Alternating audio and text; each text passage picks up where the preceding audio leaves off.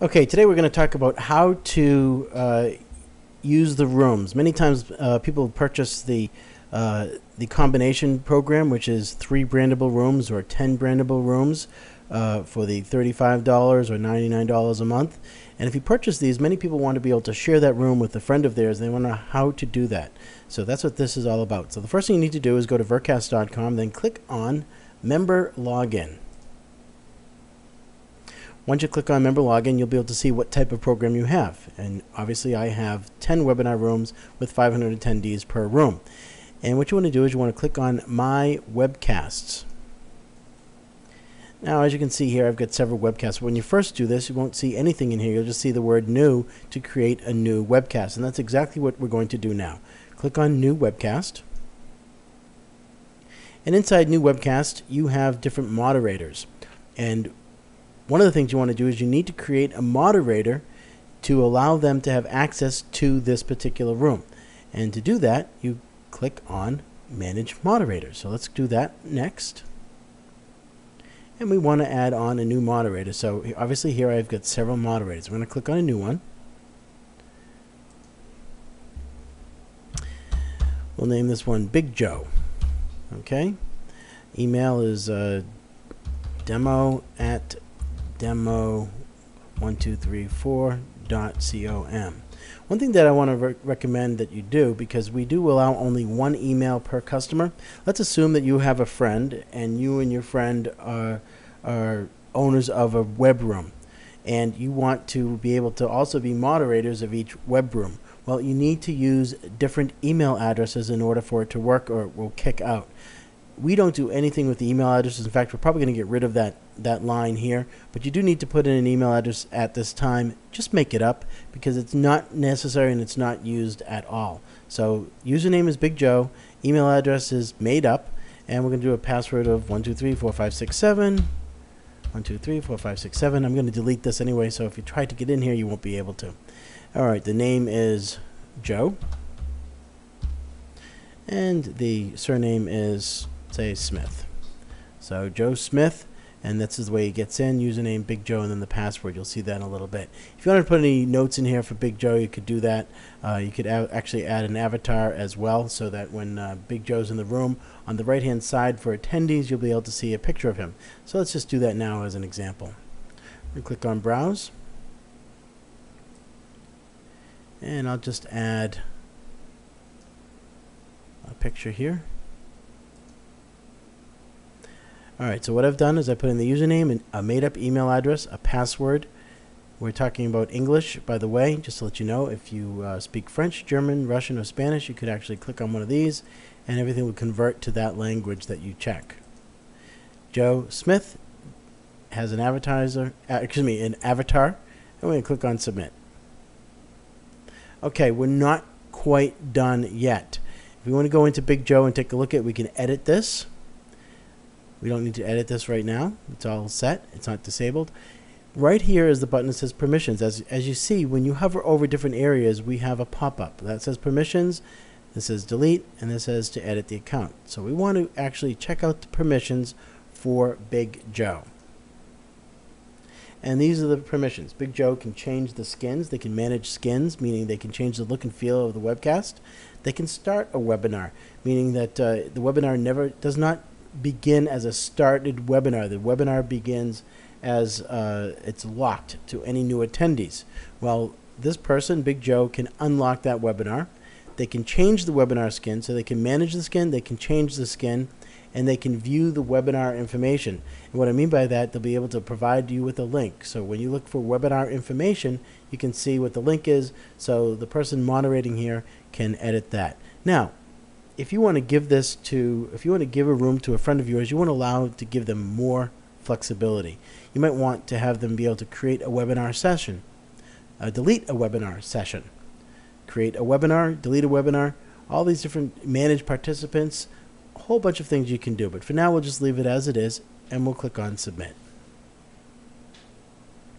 Okay, so now let's go back to My Webcasts. And as I mentioned earlier, what we need to do is we need to create a webcast. So the first thing that you need to do when you want to add a new customer or a friend of yours to be able to have access to a web room, you need to create the moderator. They are now a moderator for a webcast. And then you need to create a new webcast, or you can add Big Joe to any of these webcasts that you've already created. Right now we're going to create a new web room. It's going to be a public web room. And we're going to click on Big Joe.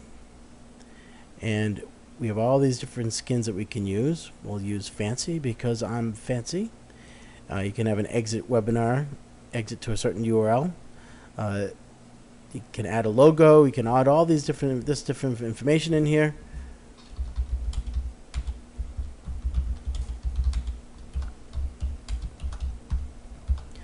This is a webinar. This is a webinar for Big Joe. And you can do a whole bunch of different things in here. Center it, increase the font size, or change the font and increase the size to large. All right, there you go. This is a webinar for Big Joe. Click submit. Okay, I forgot to put in the webcast name. Oopsie. We'll call the website name Big Joe. And we'll click submit. All right, this Big Joe. Let's edit that because we can. Click, hover over here and edit that.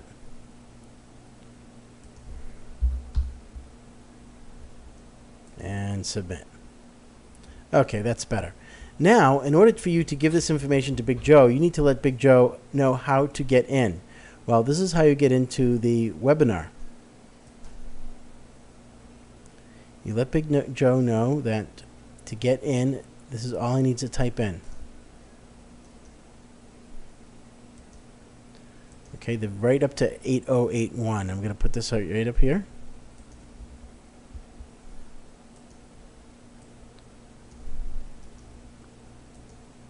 So once you type in that link right here, all Big Joe needs to do is go into, you need to give Big Joe his username and password. His username was Big Joe, and the password is 1234567, right? So you can email Big Joe this information, and Big Joe can get into that webinar or webcast and do whatever he wants to. Start the webinar, modify some skins, edit it any way that you want to allow him to edit it, and he'll have full access as moderator to the room. To prove that, let's go and create another room. I'm just going to open up a brand new browser. Let's shrink this down a little bit. Okay, I've just opened up a brand new browser, and here's a way that you can do this. First thing I want to show you, as you can see, this is the link right here. Big Joe 1234567. Here is another way that you can do this. Or just go to www.vircast.com and then click on member login. Okay, so let's do that right now so we can show you how that works. I'm going to type in vircast. I'm now in the vircast page. I'm just going to refresh everything just so you can see that I'm reloading it here. Member login. You type in the word Big Joe 1234567 and click on login. Now, Big Joe, it says you can create 10 webinars for each, I guess. Let's see what he has. My webcasts. I don't know why it says that, because it's not really true, because you really can't create 10 webinars. Maybe because that's associated with me. All he can do is he clicks on my webcasts, and all Big Joe can see is that one webcast that I allowed him to see. Now let's show you this. Let's do this again. I'm going to go to my account. See all the webcasts I can see? These are all the different webcasts that I can see, and I can go into there and edit anything, right? Now, let's say that I wanted to give Big Joe access to the Vircast Super Special Deal. I could actually go into edit this webcast and add Big Joe to it and click on save or submit. Now that I did this, I can go all the way back into here take a look at Big Joe. If I refresh this, which I'm going to do right now, what should happen is that I should have 2 webcasts that I can modify, edit, and become moderator for. And there it is, right? The Big Joe.